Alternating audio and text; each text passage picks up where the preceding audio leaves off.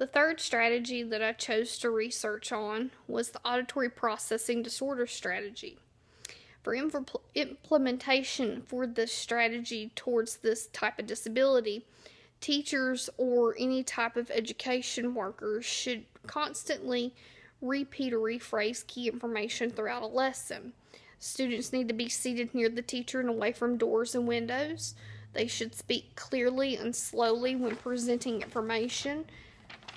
Give signals to help alert the student that an important point is being made.